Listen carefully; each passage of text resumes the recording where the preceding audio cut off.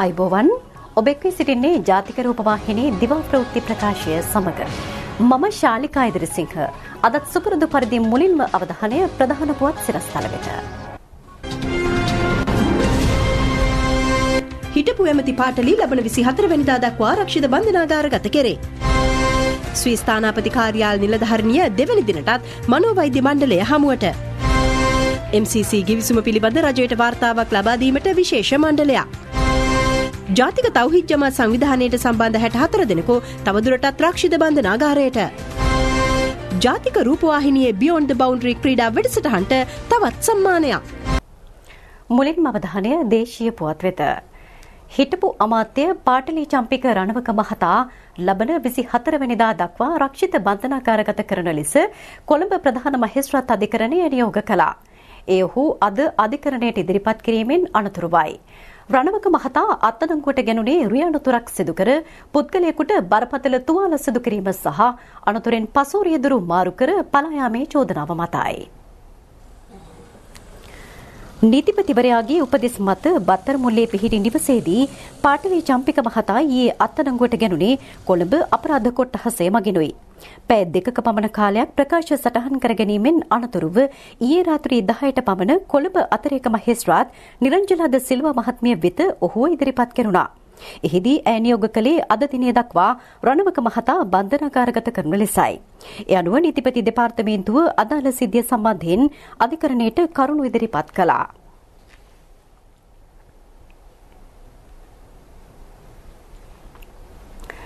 MCC ගිවිසුම සම්බන්ධයෙන් පූර්ණ අධ්‍යයනයක් කර රජයට වාර්තාවක් ලබා දීමට කොළඹ විශ්වවිද්‍යාලයේ මහාචාර්ය ලලිත සිරි ගුණරුවන් මහතාගේ ප්‍රධානත්වයෙන් යුත් විශේෂ මණ්ඩලයක් පත් කර තිබෙනවා.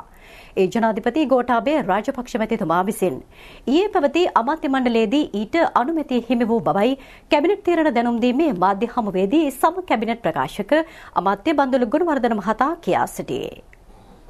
මිලේනියම් චැලෙන්ජ් කෝපරේෂන් ගිවිසුම ක්‍රියාත්මක වීම අත්හිටවල තියෙනවා. ඒ සඳහා කලින් ඇති කරගත්ත සම්බන්ධතා හා ගිවිසුම පිළිබඳ අධ්‍යයනය කිරීම සඳහා 4 දෙනෙක්ගෙන් යුත් කමිටුවක් පත් කරලා තියෙනවා. කොළඹ විශ්වවිද්‍යාලයේ ආර්ථික විද්‍යාංශයේ ආචාර්ය ලලිත් ගුණරුවන් මහතා, වාස්තු විද්‍යාඥ නාලක ජයවීර මහතා, ප්‍රවාහන අමාත්‍යාංශයේ හිටපු ලේකම් DS ජයවීර මහතා, ජනාධිපති නීතිඥ නිහාල් ජයවර්ධන මහතා ඒ ඇතිවෙච්ච තත්ත්වයේ පිළිබඳ විමර්ශනය කරලා වාර්තාවක් සැපීම සඳහා විශේෂඥ දැනුමක් තියෙන කමිටුවක් පත් කරලා තියෙනවා. ගිවිසුම ක්‍රියාත්මක වීම හෝ ගිවිසුම් ඇති කර ගැනීම හෝ පාර්ලිමේන්තුවට ඉදිරිපත් කිරීම හෝ කිසිම ක්‍රියාවක් අදාළ වෙන්නේ අත්හිටවල තියෙනවා. තුලිත ආර්ථික සංවර්ධන ප්‍රධාන ව්‍යාපෘතියක් ඊයේ දිනේදී කැබිනට් අනුමැතිය ලබා ගත්තා. ඒ අනුව ලංකාවේ ග්‍රාම සේවක වසම් 14021ක්. මේ සෑම ග්‍රාම සේවක වසමකටම අපේ රටේ ඉතිහාසයේ ප්‍රථම වතාවට රුපියල් මිලියන 2 බැගින් සුළු හා මධ්‍ය පරිමාණ සංවර්ධන ව්‍යාපෘති සඳහා ලබා දෙනවා. විශේෂයෙන්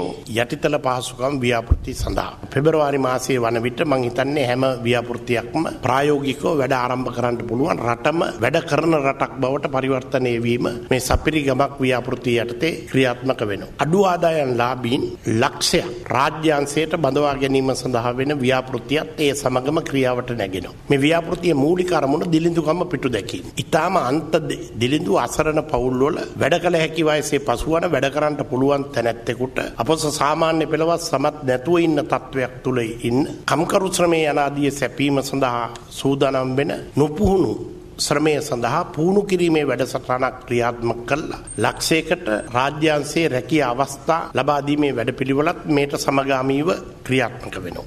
ඊයේ මේ චම්පික රණවක ආතුමාගේ මේ ඇරෙස් කිරීම සම්බන්ධයෙන් පොඩි විවාදයක් ඇති වෙලා තියෙන රටවල දැන් විරුද්ධ පක්ෂය යනපේක ප්‍රශ්න කරන්නේ මේක මේ විචන්ටයක් එහෙම නැත්නම් දේශපාලන පරිගැනීමක්ද? කිසිම දේශපාලන පරිගැනීමක් සඳහා නීතිය යොදා ගැනීම නීතිය නැවීම ගෝඨාභය රාජපක්ෂ රජය යටතේ සිද්ධ වෙන්නේ නැහැ. මොකද නීතිය නැමීම නීතියට පටහැනි ලෙස සියලුම දේශපාලන පක්ෂ නායකයන් මන්ත්‍රීවරු ඊටාම දරුණු ලෙස සිරගත කිරීම අප නොදී දීර්ඝ කාලයක් බන්ධනාගාරගත කිරීම යනාදී පසුගිය රජයේ ප්‍රතිපත්තිය. ඒ ප්‍රතිපත්තිය අපි හෙලා දැක්ක පිළිකුලෙන්. ඒ නිසා අපි මේ ප්‍රතිපත්තිය නැවත කිසිසේත් ක්‍රියාත්මක කරන්න බලාපොරොත්තු වෙන්නේ නැහැ. ගරු හිටපු අමාත්‍ය චම්පක රණවක මැතිතුමාගේ මේ මහත් ආందోලනාත්මක රියානතුරක් සිද්ධ වුණා. ඒ අනතුරට භාජනය වෙච්ච දරුවා මගේ මැතිවරණ කොට්ටාසේ අද ආබාධිත තත්වයට පත් වෙලා තියෙන දරුවෙක්. මොන තරම් මේ අවස්ථාවේදී ඇතිවෙච්ච භීෂණය බරපතලද කියනවා නම් ඒ දරුවන්ගේ දෙමව්පියෝ මට ඒවට තිබුණ පණිවිඩය තමයි මොනම හේතුවක් නිසාවත් විපක්ෂයේ മന്ത്രിවරයෙකු මට මගේ දරුවා බලන්න යන්න එන්න එපයි කිව්ව ඒ අයට කරන උදව්වක් ලෙස. රාජ්‍ය බලය, පොලිස් බලය විවිධ අයුතු ලෙස භාවිතා කරලා තමයි රියා අනතුර විවිධ පාර්ශ්වයන් වෙත පටවලා චම්පක රණවක අමාත්‍යතුමා ක්‍රියා කරපු ආකාරය ගැන ඇසින් දුටු හා මේ සිද්ධ වෙච්ච ආකාරය පිළිබඳ සාක්ෂි තියෙනවා. ඒ අනුව කොළඹ අපරාධ පරීක්ෂණ දෙපාර්තමේන්තුවට පැමිණිල්ලක් ඉදිරිපත් කරලා තියෙනවා. සම්පූර්ණ ව්‍යාජ ලෙස සාක්ෂි වෙනස් කළා.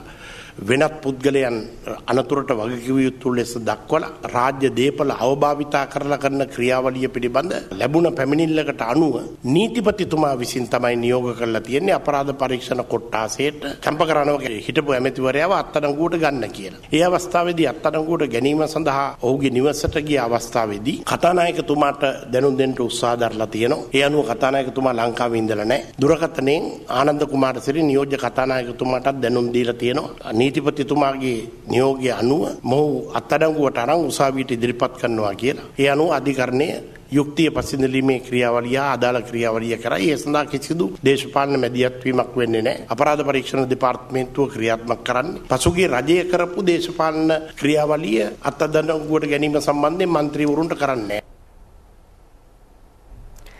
අත්‍යවශ්‍ය භාණ්ඩ හිඟයකින් තොරව වෙළඳපළට සැපයීම සහතික කිරීමට අවශ්‍ය කඩිනම් පියවර ගන්නා ලෙස ජනාධිපති ගෝඨාභය රාජපක්ෂ මැතිතුමා පාරිභෝගික කටයුතු පිළිබඳ අධිකාරියට ඊයේ දැනුම් දුන්නා.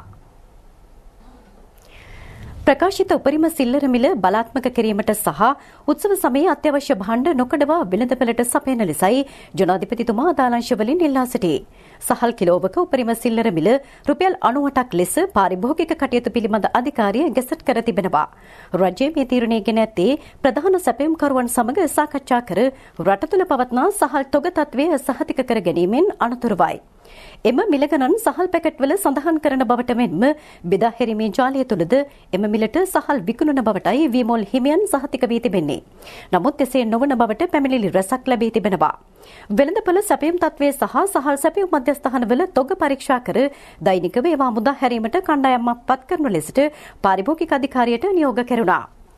මෙවර මහකන්නේ අස්වැන්න ලබන ජනවාරි සිට අපේක්ෂා කරන හේයින් උත්සව සමයේ දැරිය හැකි මිලකට භාණ්ඩ ලබා ගැනීමේ අවස්ථාව පාරිභෝගිකයන්ට සපයන බවයි රජය පවසන්නේ.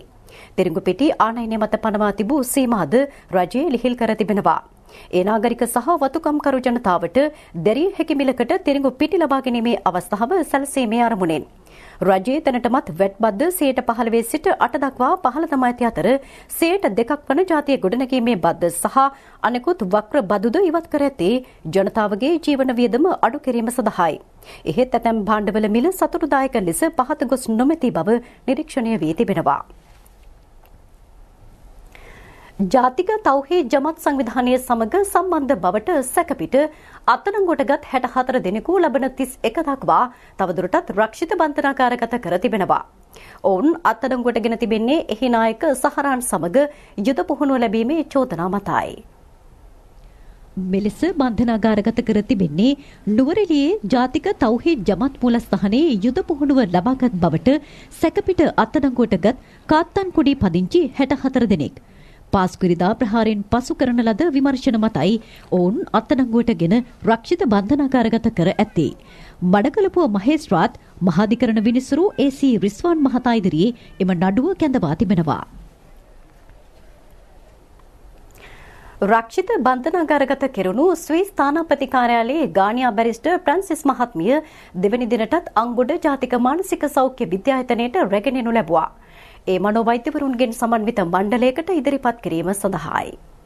ගානියා බැරිස්ටර් ෆ්‍රැන්සිස් මහත්මියගේ මානසිකත්වය පිළිබඳව වෛද්‍ය වාර්තාවක් කඩිනමින් අධිකරණයට ඉදිරිපත් කරන ලෙස කොටුව ප්‍රධාන මහේස්ත්‍රාත් ලංකා ජයරත්න මෙනවිය පසුගියදා නියෝග කළා. එම අවස්ථාවේදී අපරාධ පරීක්ෂණ දෙපාර්තමේන්තුව වෙනුවෙන් පෙනී සිටි රජයේ ජ්‍යෙෂ්ඨ නීතිඥ ජනක බණ්ඩාර මහතා අධිකරණයෙන් ඉල්ලා සිටියේ අධිකරණ මනෝවෛද්‍යවරයෙකුගේ ප්‍රමුඛත්වයෙන් යුතු මනෝවෛද්‍ය මණ්ඩලයකට ඇය ඉදිරිපත් කිරීමට නියෝග කරන ලෙසයි.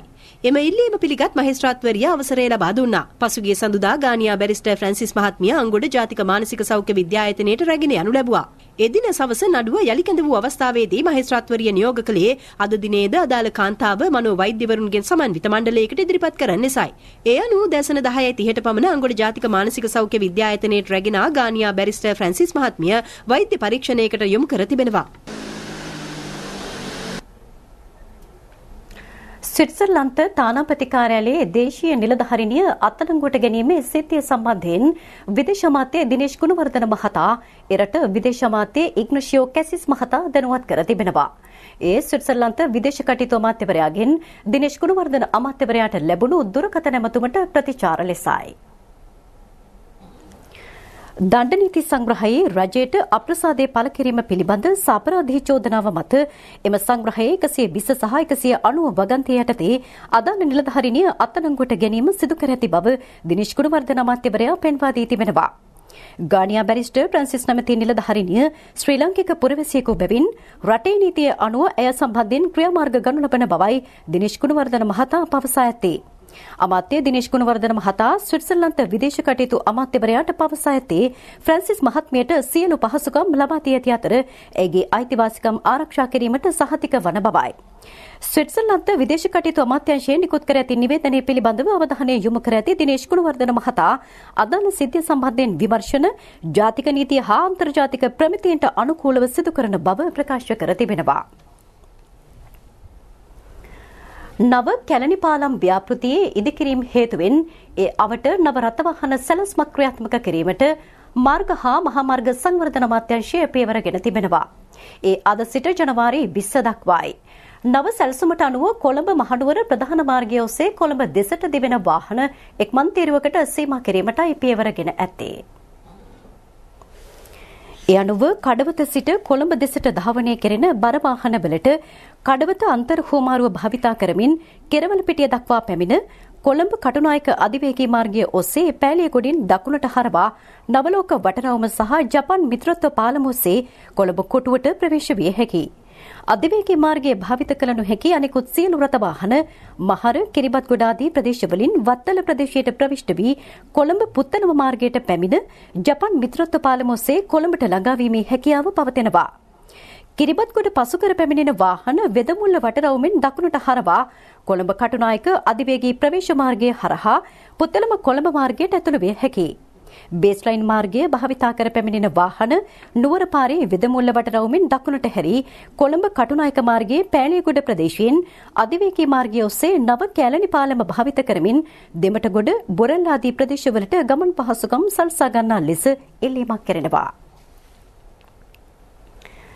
දෙවයින පුරා වැසි තත්ත්වයේ වැඩිවීමක් තවදුරටත් අපේක්ෂා කරන බව කාලගුණ විද්‍යා දෙපාර්තමේන්තුව පවසනවා. නැගෙනහිර ඌව මධ්‍යම උතුර වයඹ උතුරු මැද යන පළාත්වල සහ හම්බන්තොට දිස්ත්‍රික්කයේ එම තත්ත්වය වැඩි වශයෙන් බලාපොරොත්තු විය හැකියි. බස්නාහිර සබරගමු යන පළාත්වලද ගාල්ල සහ මාතර දිස්ත්‍රික්වලද පස්වරු දෙකෙන් පමණ පසු වැසිහෝ ගිගුරුම් සහිත වැසිහෝ ඇතිවිය හැකි බව කාලගුණ නිවේදනයේ සඳහන්. නැගෙනහිර ඌව යන පළාත්වල සහ නුවරඑළිය මාතලේ පොළොන්නරු යන දිස්ත්‍රික්වල ඇතම් ස්ථාන වෙත මිලිමීටර 150 පමණ තද වැසි ඇතිවීමේ හැකියාවක් පවතිනවා. සබරගමුව බස්නාහිර යන පළාත්වල සහ මහනුවර හම්බන්තොට ගාල්ල යන දිස්ත්‍රික්වල මිලිමීටර 75ක පමණ තරමක තද වැසි හටගත හැකියි. උතුරු මැද වයඹ මධ්‍යම ඌව යන පළාත්වල සහ හම්බන්තොට දිස්ත්‍රික්කයේ සුළඟේ වේගය පැයට කිලෝමීටර 50ක් දක්වා වැඩිවීමේ හැකියාව පවතින බවද කාලගුණ නිවේදනයේ දක්වනවා. ත්‍රිකුණාමලයේ සිට මඩකලපුව පොතුවිල් හම්බන්තොට හරහා ගාල්ල දක්වා වන මුහුදු ප්‍රදේශවලද තැනින් තැන වැසිහෝ ගිගුරුම් සහිත වැසිහෝ ඇතිවිය හැකියි.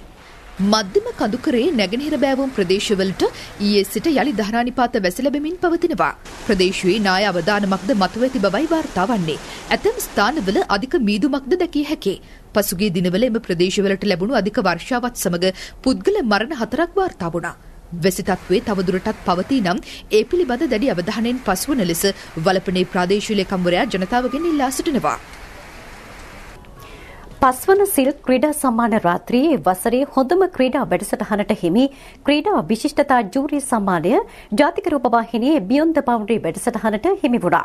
සම්මාන ලෙල පැවැතුනේ Colombo Bandaranaike සම්මන්ත්‍රණ ශාලාවේදී.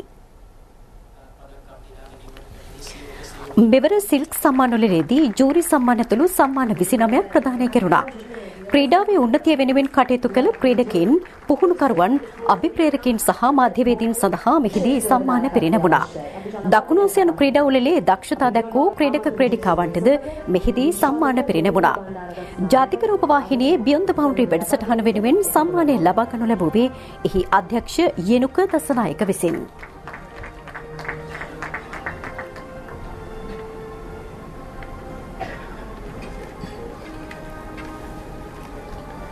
Let's give them a big hand, ladies and gentlemen. The next SLT Silk Jury Award goes to...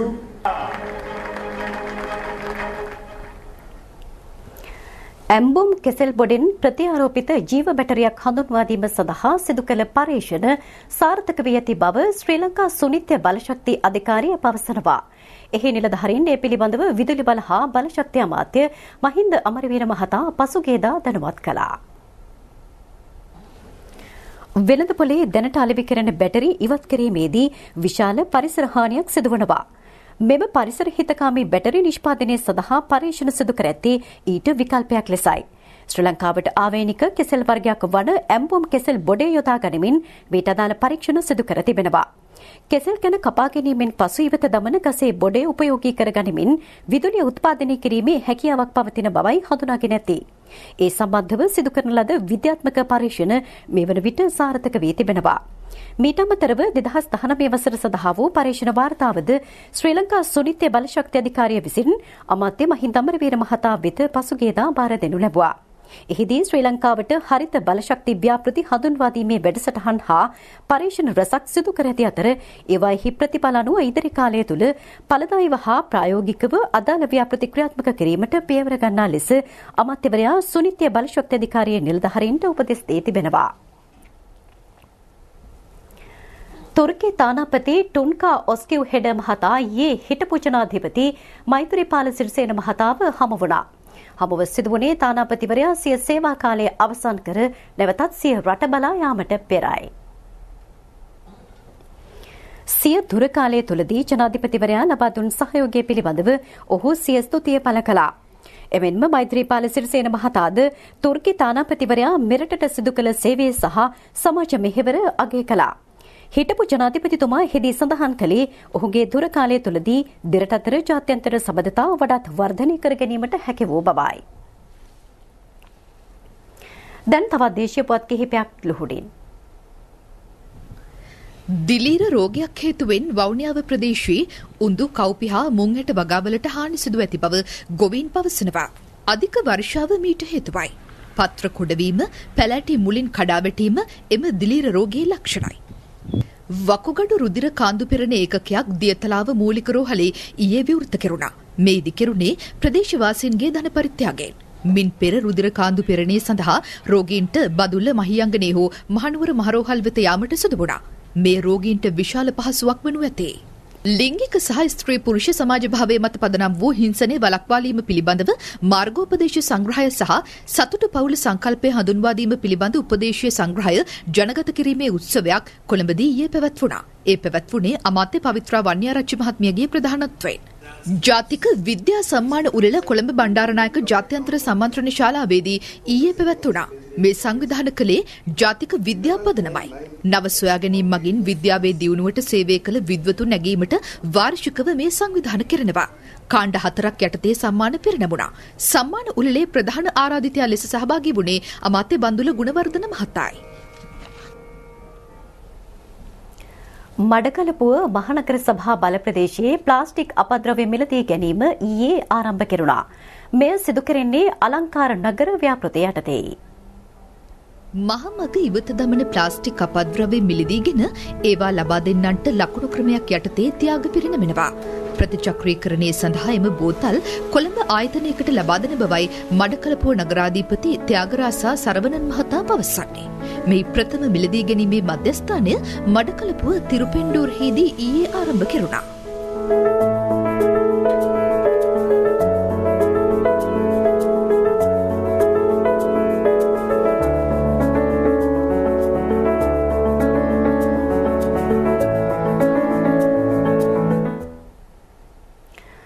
මල් සිටුවා නගරය අලංකාර කිරීමේ වැඩපිළිවෙලක් වැලිමඩ ප්‍රාදේශීය සභාවේ ක්‍රියාත්මක කර තිබෙනවා. මෙහි විශේෂත්වය වන්නේ ඩෙංගු වාහක මදුරුවන් බෝවන ඉවතලන ටයර් ඊට යොදා ගැනීමයි. මෙම මල්බඳුන් නිසා නගරයට විශාල අලංකරණයක් එක්ව තිබෙනවා. නගරයට පැමිණෙන ජනතාවට තම නිවෙස්වල ඇති ඉවතලන ටයර් සහ අනිකුත් උපකරණ යොදාගෙන නව නිර්මාණ කිරීමට මෙය දිර්ගෙන්වීමක් බවයි ප්‍රදේශවාසීන් පවසන්නේ.